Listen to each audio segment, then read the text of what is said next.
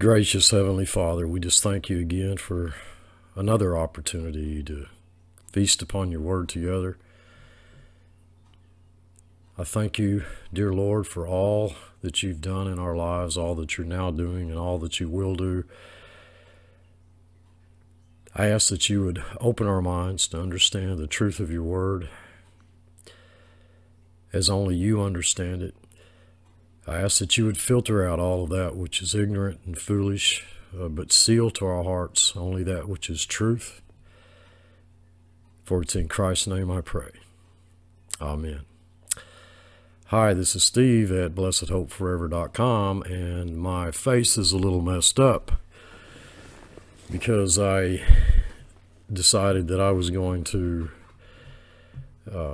do some winching with a ratchet, a cable and a chain, doing some work on our little barn, and the cable snapped.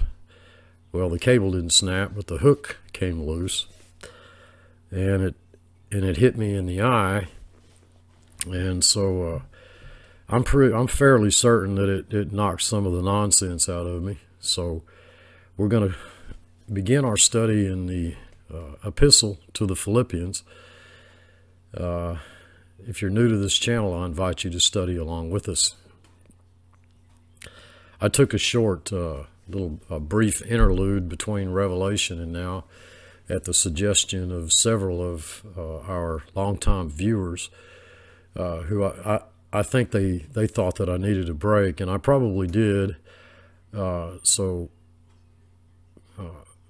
I gave you about a week to catch up, on our study in Revelation, to wrap that up, complete that up on your end before we started in Philippians, which is an entirely different theme altogether. I just want to thank you all for all of your continued comments and your kind words of encouragement. I want you to know that during the time that I took off, about a week, 8-9 days, perhaps, that I missed you all. And I think that, I've never been one to actually try to read my feelings and emotions and all that into the text. But as I've studied through this amazing epistle, which has always been a favorite epistle of mine, from what I've gathered from this epistle,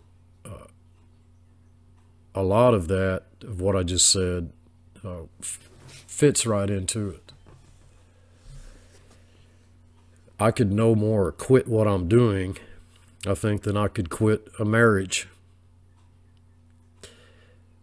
We're sort of tied to the hip, so to speak, and I believe that we'll see that as we go into Philippians and we see these believers' relationships with one another.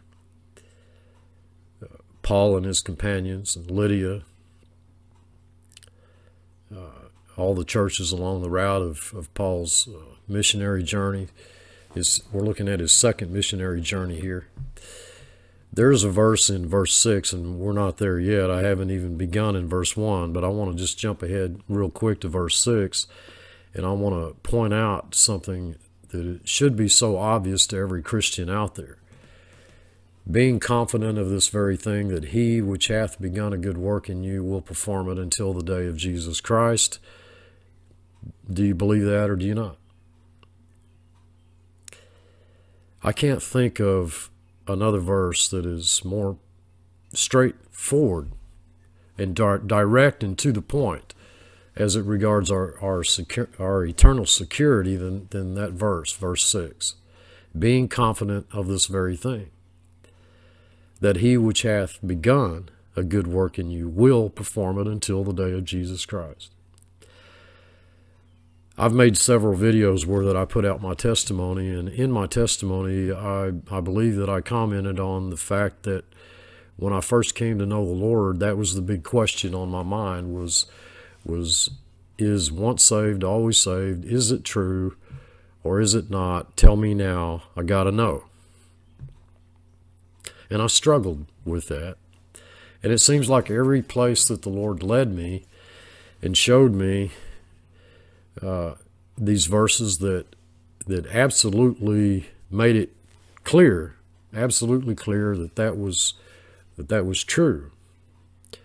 That I belong to Him and I belong to Him forever. That He would never leave me nor forsake me. I remember reading it, but there was a time where I just couldn't believe it. Yeah, I know you say all this, but Lord, I know that's what the text says, but that just can't possibly be true. And then one day it dawned on me that this had to be true. And I was faced with the choice of I could either believe God that what He said was true, or I could not. If we don't begin on the basis here in our study of Philippians, if we don't at least begin on the basis of who we are in Christ, our identity in Christ, how God sees us, if we don't understand how He sees us and how He relates to us, we're not going to get very far in this epistle. A lot of it is going to be left to chance, and we don't worship the God of chance. It's easy to say that Paul, he made the decision to travel where he traveled in his missionary journeys. It's easy to say that, well, Lydia could have not been there for Paul to meet. She could have been working, dyeing purple garments, purple. She worked in the dye trade. She was a prominent businesswoman. She didn't have to be there where Paul was. And it was just by accident. It was just by chance. And God saw that, and He took the opportunity that chance allowed for Him to work in their lives according to His good will and pleasure. And folks, I can't do that. We're going to see in these first few verses the mention of the gospel mentioned, the gospel. And right away in the minds of Christians, well, we know what the gospel is. The gospel is, you need to accept Christ. If you do something, God will do something. And that's not what the gospel is. The gospel is what Christ did.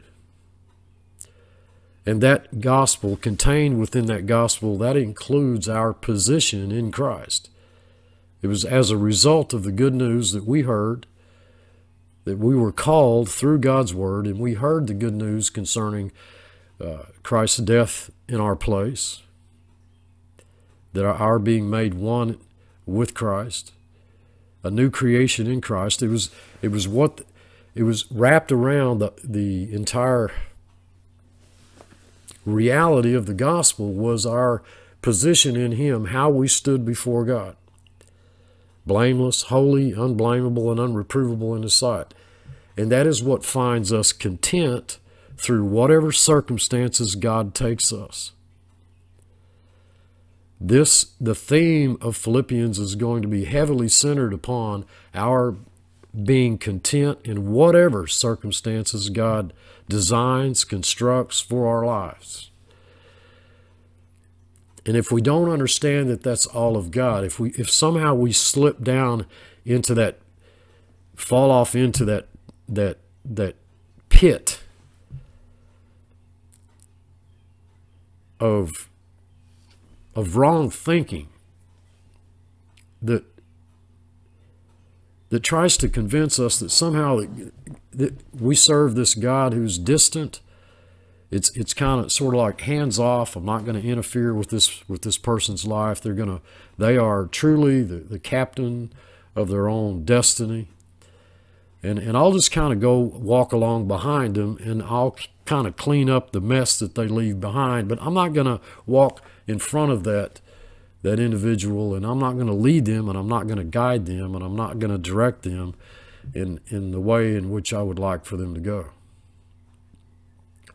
There's a lot of comfort, great comfort, dearly beloved, in the fact that God works in us both to will and to do of his good pleasure. That he who has begun a good work in us will complete it until the day of Christ Jesus. That he works all things according to the counsel of his own will. If I did not believe that,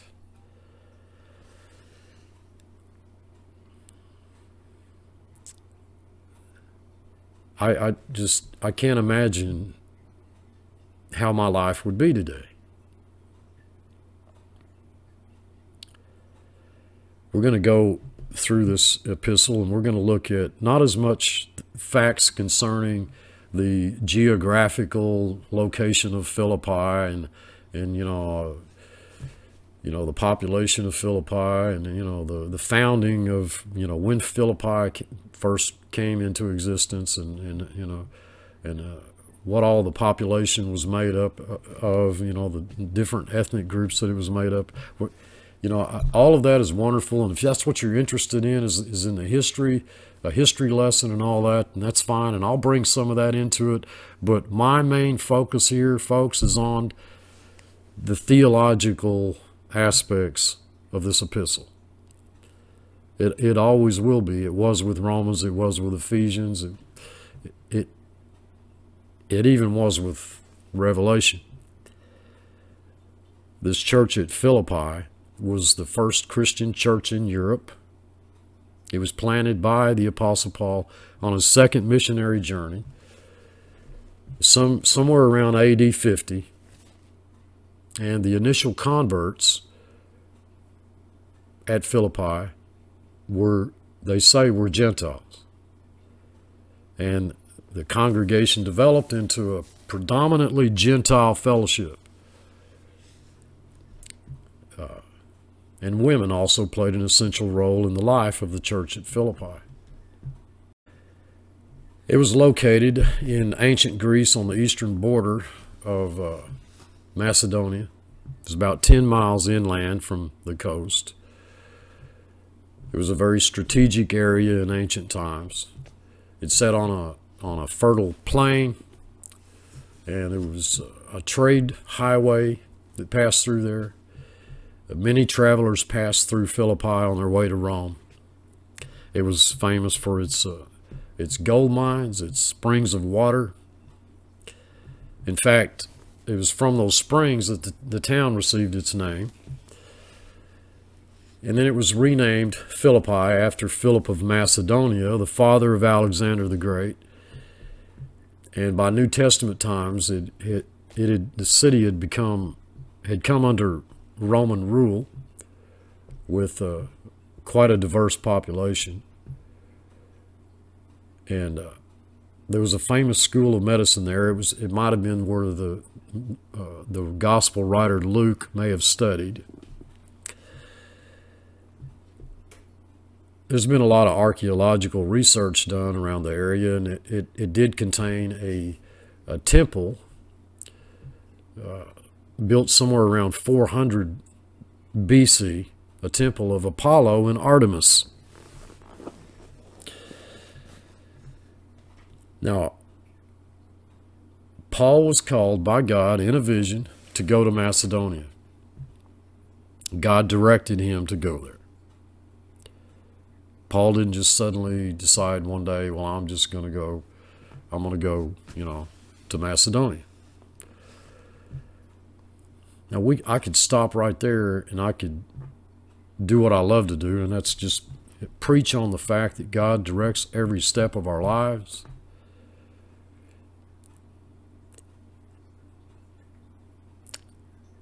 But I want to try to deal with the text. As we go through the text, we're going to see many of these truths come to the surface. And it's important to me that we try to study through this epistle in a way that we don't miss seeing all of these little golden nuggets of truth along the way.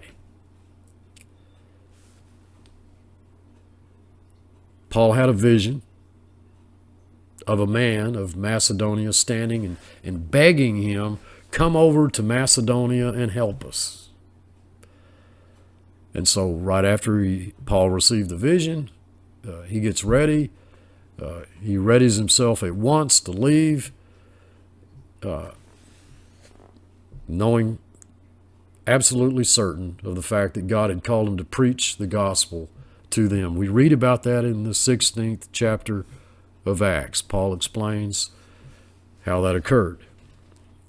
And so he travels to Philippi, and he's accompanied by Silas and Timothy and Luke.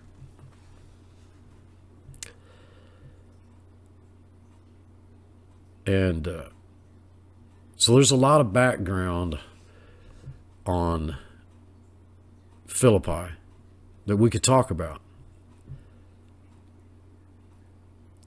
But I don't want to focus too heavily on what I would consider non-essential facts, even though there's really no such thing as non-essential facts.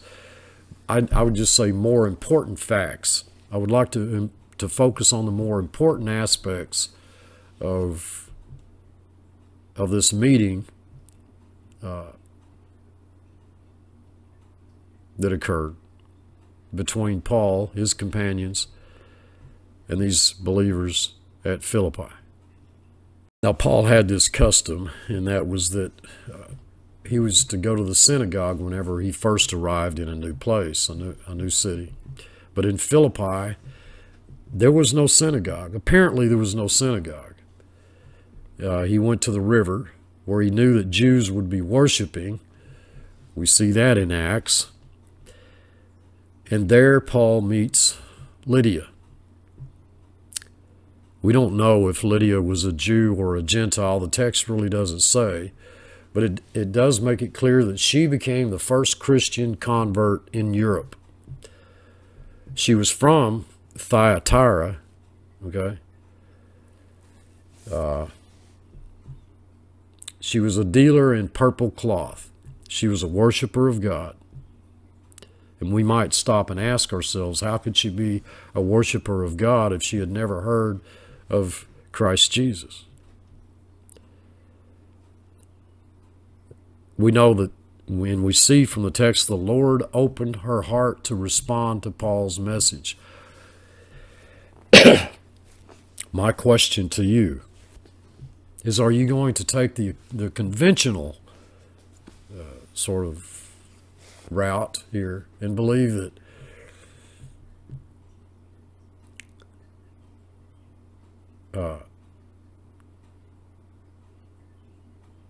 Lydia was the master of her own destiny? Excuse me. She just happened to be there. She just happened to be where she was. She had the opportunity. She had the choice, the free will to either understand the gospel, reject the gospel, accept the gospel. I'm going to suggest to you, dearly beloved people out here, that Lydia couldn't do anything other than what she did. That God had her right where he wanted her, that Lydia belonged to him, that the timing was perfect, that she couldn't do anything other than believe the gospel that Paul delivered unto her. There's no possible way that she, as one of God's sheep, could reject that calling. And I believe that is highly important to understand that, because it seems to be in the minds of most Christians today, the majority in fact, that that's just not how that this works. That somehow we are masters of our own destiny. But she responded to Paul's message. She did because she was one of God's sheep. As a result of that, the rest of her household were baptized. She invited them to her home. She told Paul, if you consider me a believer in the Lord, she said, come stay at my house. And they were persuaded by Paul and his companions were persuaded that she truly was a believer, and they accepted the invitation.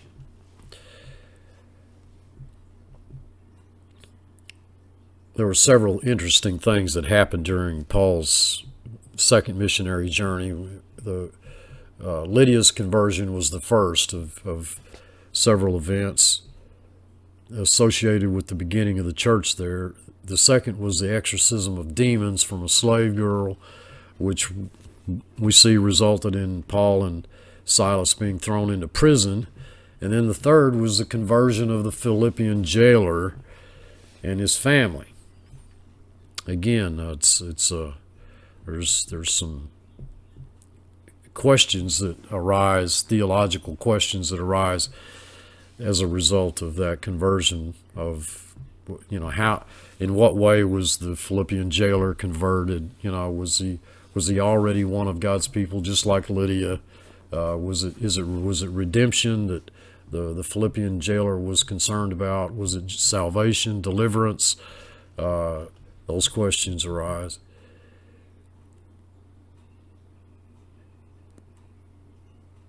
I'm going to suggest there was absolutely no synergism involved, that it was not a question of redemption.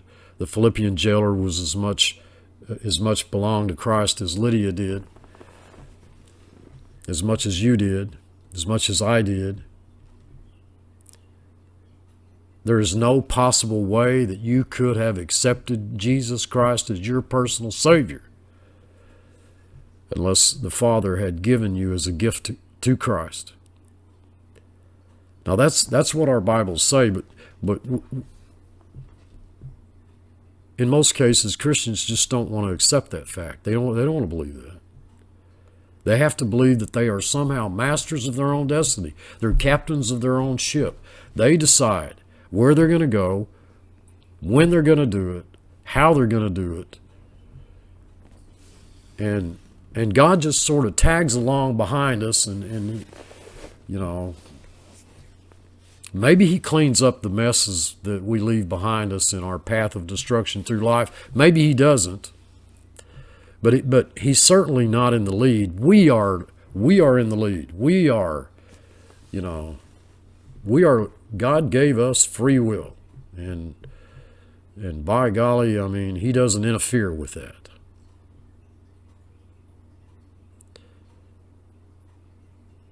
I'm going to suggest that if you believe that, then you've been sold a bill of goods. Oh, but Steve, we're talking about free will. How could God force us to do? My question to you would be, how much have you really studied this book? In every single instance, God called these individuals. I don't care if we're talking about Moses. I don't care if we're talking about Joseph, Lydia, Paul, you, me. God called us through his word. We were his sheep. He knew us. He intimately, before we were ever born.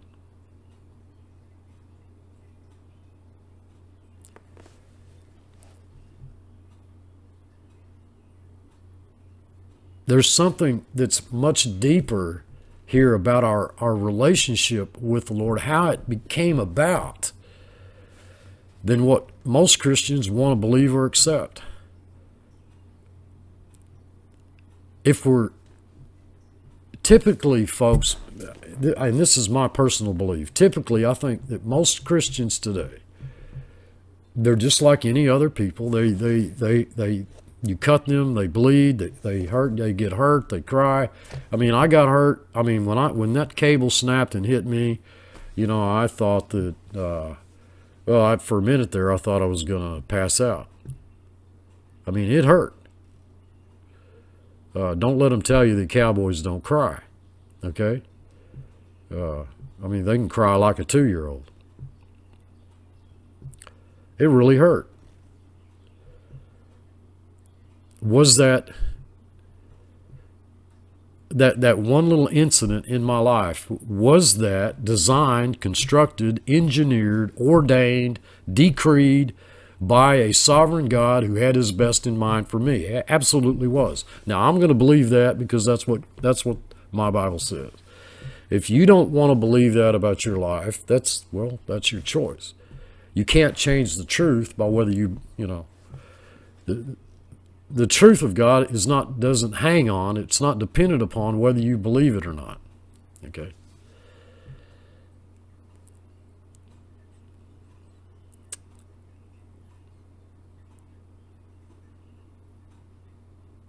And I didn't want to get off on a bunch of rabbit trails here. I haven't even really opened up the study yet. We haven't even looked at the first verse, but I'm trying to give you somewhat of an underlying foundation, a footing, okay, if you will. For you to stand upon as we open up this amazing epistle, and we look at the comfort of God's grace and his sovereign will and direction over our lives.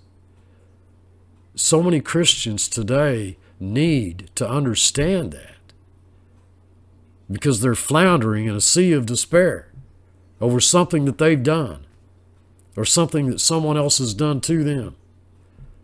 If we can't find ourselves content in all circumstances, knowing that we have a loving, sovereign God who is supremely interested in nothing but our well-being, our best, who has nothing but our best in mind. If we don't believe that, if we don't trust him concerning that, then when we find ourselves in prison, like Paul, well, are we going to be singing praises unto God? From the time that this church was established there, the church at Philippi was healthy. It was strong.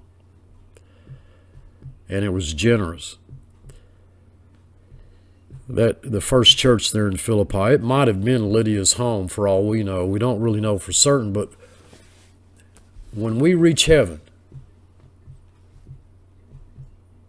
I believe that we're going to find this seller of purple, Lydia, wearing a garment not stained with dye, but washed and made white in the blood of the Lamb. Washed and made white in the blood of the Lamb. Do you realize that you, this very day, as a believer in Christ, you stand before God, washed and made white in the blood of the Lamb? That God has nothing against you.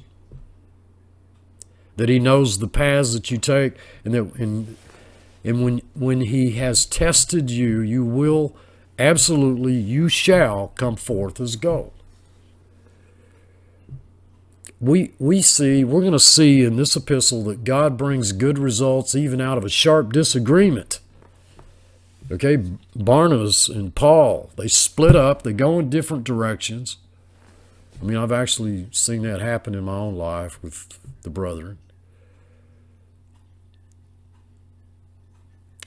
Meaning that the gospel was then shared in new places, okay? And yet we tend to look at something, oh my gosh, that's just horrible. You know, these two brothers, they split up and they went their separate ways. Have we forgotten, folks, that the Lord works all things according to the counsel of his own will?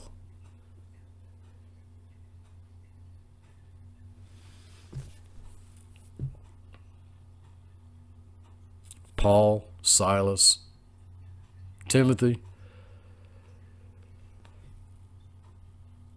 they listened to the Holy Spirit, and they only went where he allowed.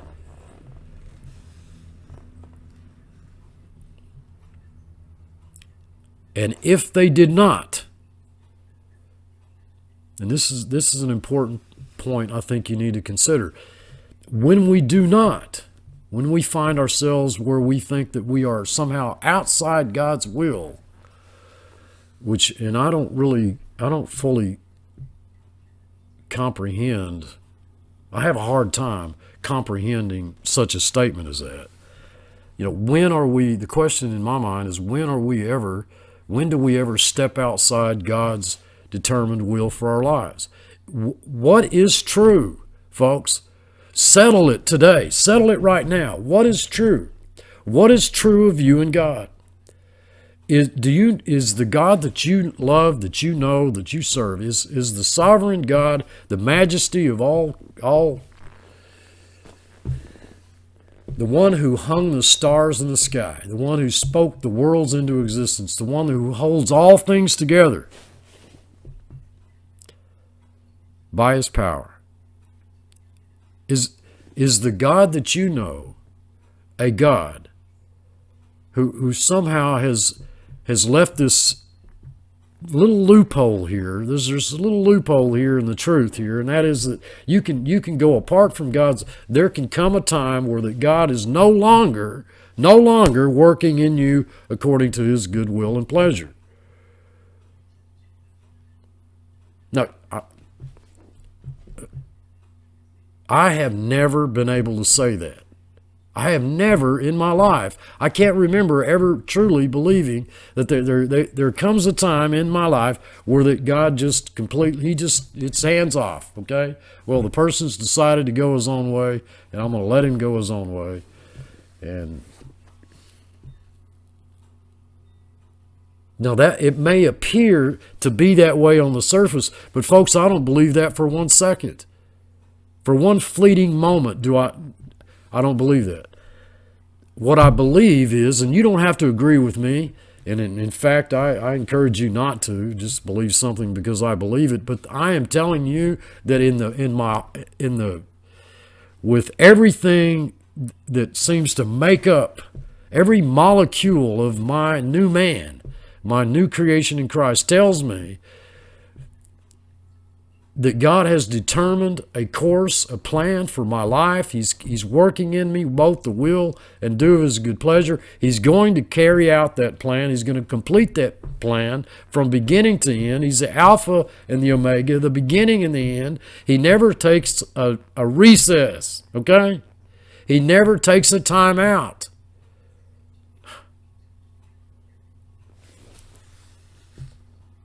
And I want you folks, dearly beloved, I want you to understand the comfort and the joy that is accompanied by that truth, that reality. And I want you to think about how can there be any true comfort, true joy of fellowship in the Spirit? How can there be that we're going to read about in the text here? How can there be that? How can we know that peace that passes understanding, that joy unspeakable? How can we know that? If we believe that somehow we can step outside of God's, we can just kind of get lost where he doesn't know where we're at. Well, or he knows where we're at, but he's going to leave us alone. And he's ultimately in the end, we are masters of our own destiny. We determine our fate, not God. Folks, we were bought with a price. He owns us. He can do whatever he wants to with us. Whatever he wants to do. And what we can take comfort in is the fact that whatever he does in our lives, whatever he allows in our lives, no matter what the circumstance, we can take comfort and have peace. And we can rest in the fact that it truly is God at work in us both the will and do of his good pleasure. That we're right where he wants us to be at any given moment, doing whatever he would have us do. Even that which we tend to think that, well, that just surely that can't be true. Not this. I can see these things, but not this other thing. Surely he has nothing to do with that. Think it through, dearly beloved. That is not how that works.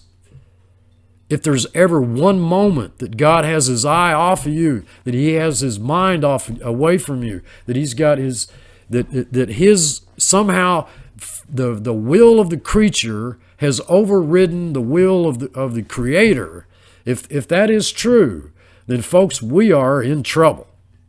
Okay? We're in trouble.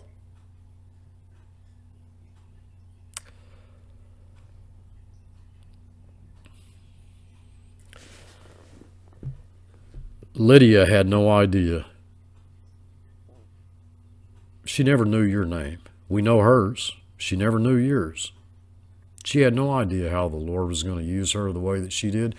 Lydia was the first European convert. Okay? We are the fruit of her labor. We're actually the fruit of God's labor through her, but to be more specific, but we are the fruit of her labor. God had her there to meet Paul and his companion, his company of believers. She heard the gospel of Christ because she was God's child. The text does not show the importance of Paul knowing his audience when sharing the gospel. Oh, we've got to know our audience. No, we need to know the gospel. God's got the audience covered. And then we see Paul and Silas, where they continue to praise God even from their jail cell in Philippi after getting seriously beat, almost probably half to death. And we know that God honors that sacrifice of praise. You may not be in a prison cell, and you may not be currently being beaten, flogged, abused.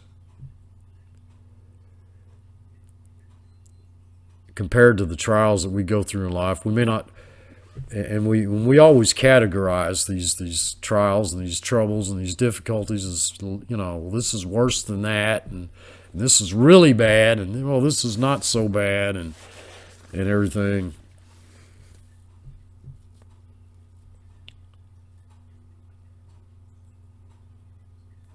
And then God frees them. He frees them with a supernatural earthquake.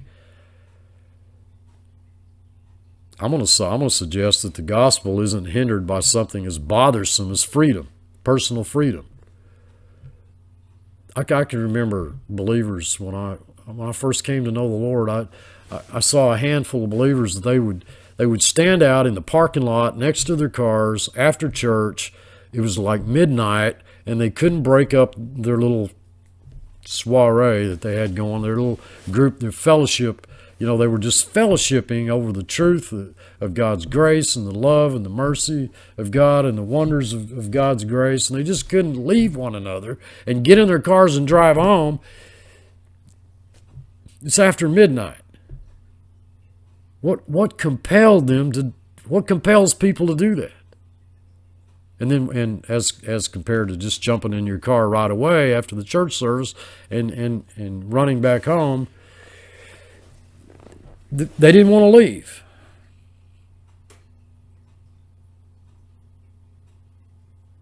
I can easily understand an earthquake.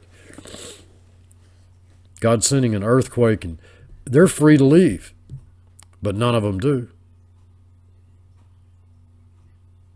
Do you understand how powerful the gospel is, folks?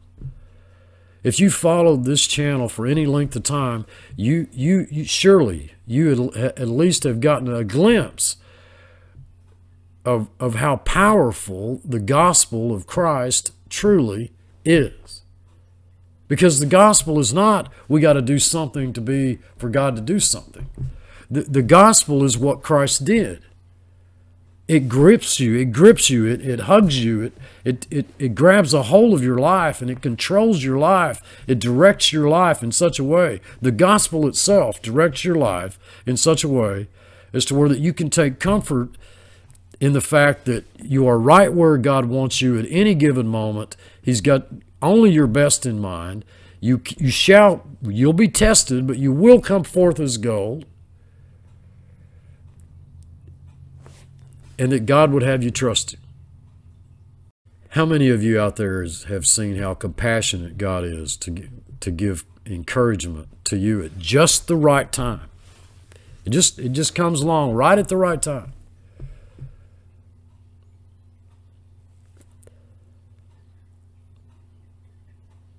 I heard my whole life that that, you know, especially when I was going through the military, you know, I'd hear that the opposite of fear, you know, is courage. Just, you know, got to have courage. Then we won't have fear, you know.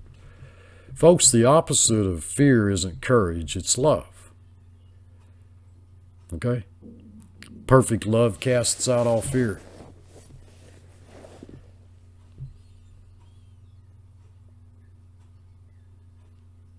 Paul and his companions, they loved one another. Paul and those that they ministered to, they loved one another.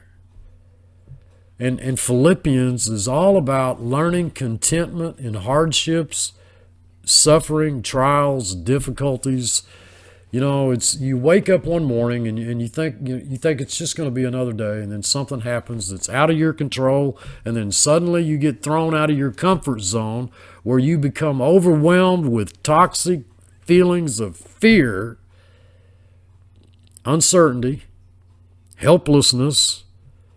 Many of you could probably relate to that if you're living in some of these inner cities here in America today, where that there's a lot of trouble going on, and helplessness.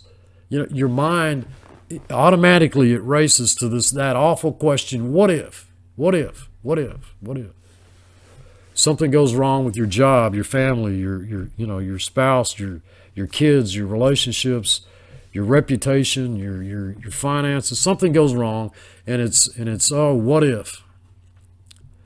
It's sort of human nature to ask that question. You know, it's our automatic tendency is to just say, you know, what if? What if this? You know.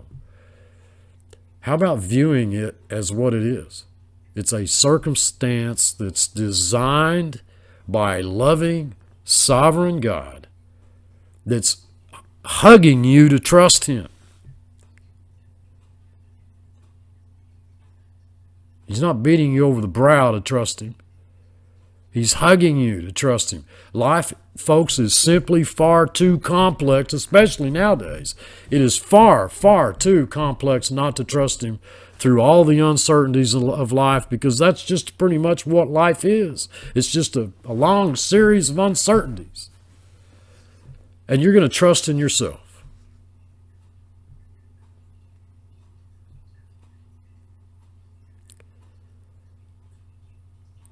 Verse 1, Paul and Timothy, the servants of Jesus Christ, bondslaves to all the saints in Jesus Christ which were at Philippi. Well, the word "the" is not there in the original text. Saints with bishops and deacons is what it's saying. It's an organized assembly.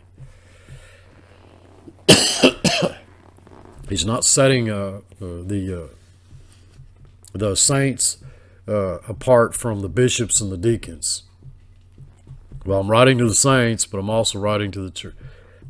It's literally just simply says saints with bishops and deacons. That's what it's saying. Grace be unto you. Grace and peace from God our Father and from the Lord Jesus Christ. God our Father and from the Lord Jesus Christ. You see the deity of Christ clearly, as clear as day there. But grace and peace. Grace and peace. Grace and peace. Folks, grace and peace. Grace and peace. Okay? Grace. Today, this day, for you, in your life, today. Grace and peace. And the same for tomorrow.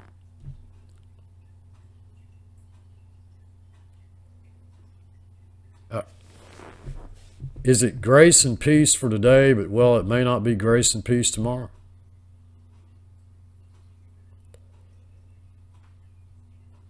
You know, we become so accustomed to looking at these words in the text that grace and peace, grace and peace.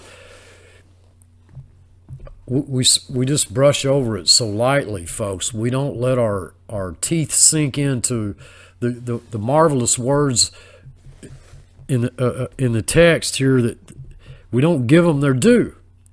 Grace and peace. I think, personally, I think most Christians today have the wrong understanding, entirely wrong understanding of what grace is. Grace is just something that God brings in alongside. You know, if you fail, if you slip up, if you mess up, then God gives you grace. And he's going to kind of help you along. And, you know, it's kind of like he's just, you know, doing you a favor, you know, from time to time. You know, grace isn't constant, unending, unswerving. No, it's something that it's a tool in God's toolbox, and he kind of uses, you know, I got to pull out grace because, you know, he's messing up over here. Grace and peace. The idea that I could sit here today knowing full well that God's grace and God's peace governs my life. What words can any of us folks possibly, you know, throw out there? How can you describe that? Where's the peace and the comfort of not believing that you live that you sail upon a sea of God's love, mercy, and grace and peace?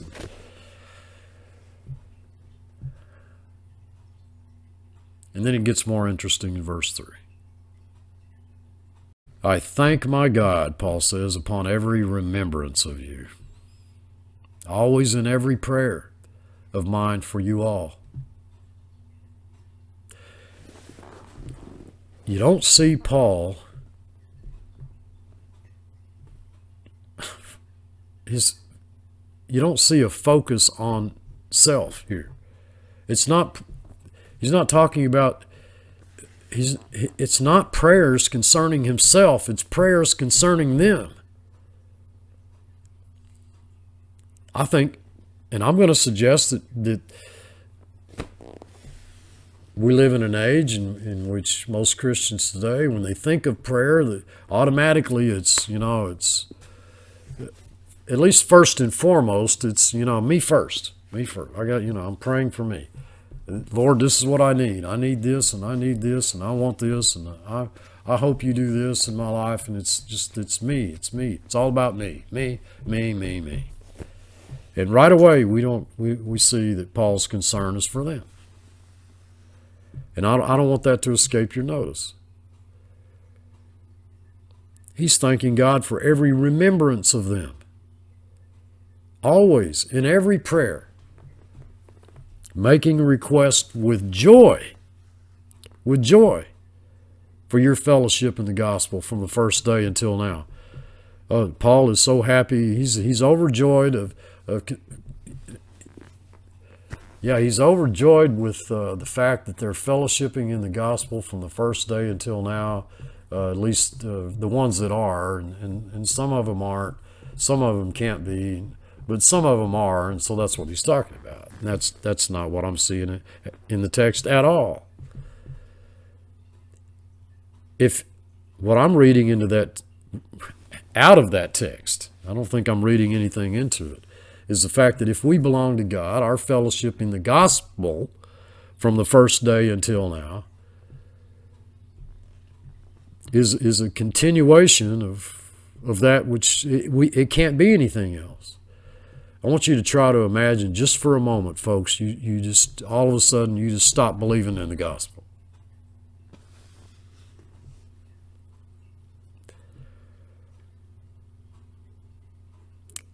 Being confident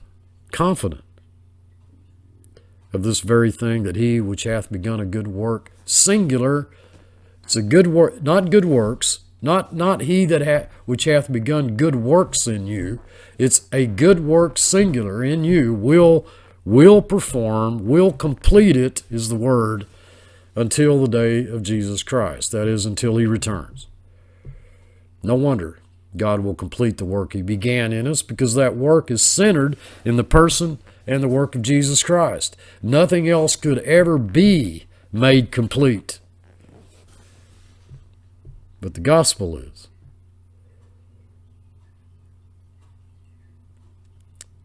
Verse 7, even as it is meet, it's correct. Is the Greek word there? You could rightly translate that correct.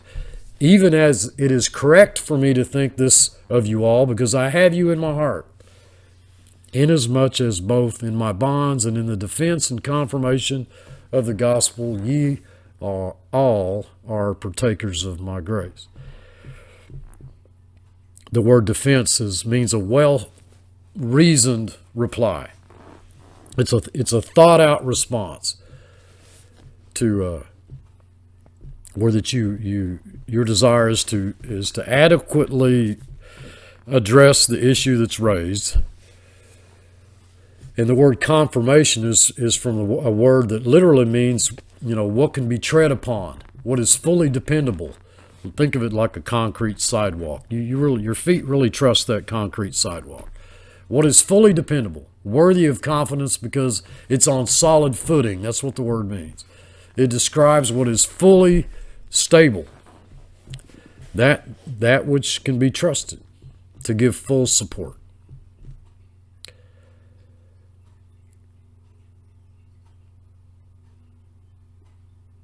I believe, folks, as we go through this amazing epistle, that what we're going to see is we're looking at God making real in our experience that which is already true of us in Christ that we may not have experienced, in real time, in real life.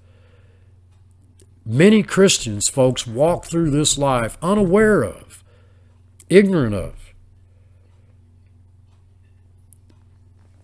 that which would bring them comfort, peace, joy.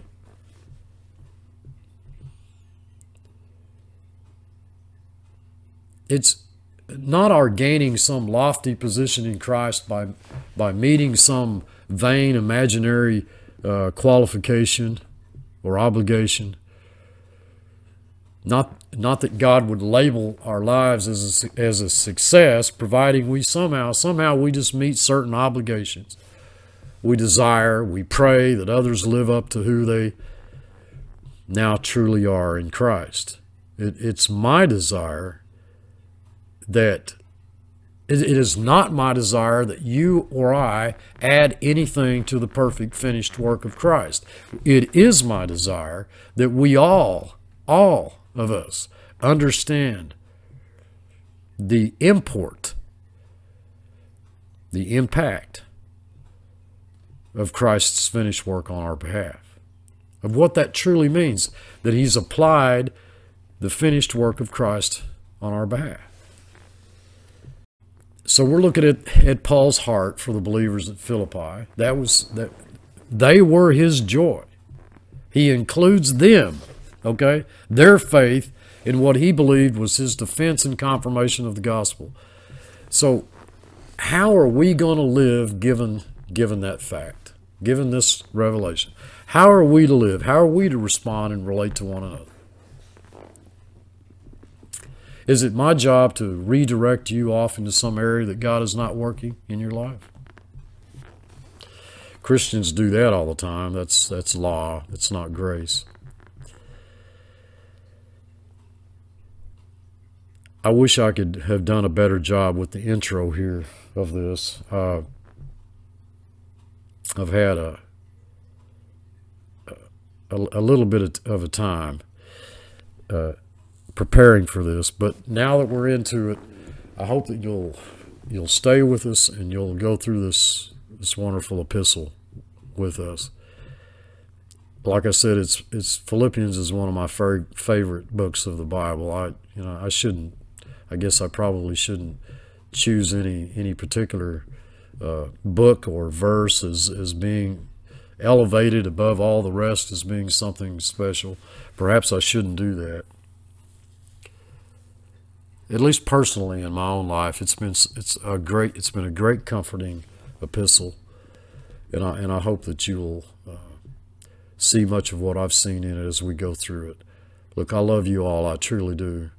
Thank you for allowing me the time to just sort of rest up a little bit before going from Revelation to this.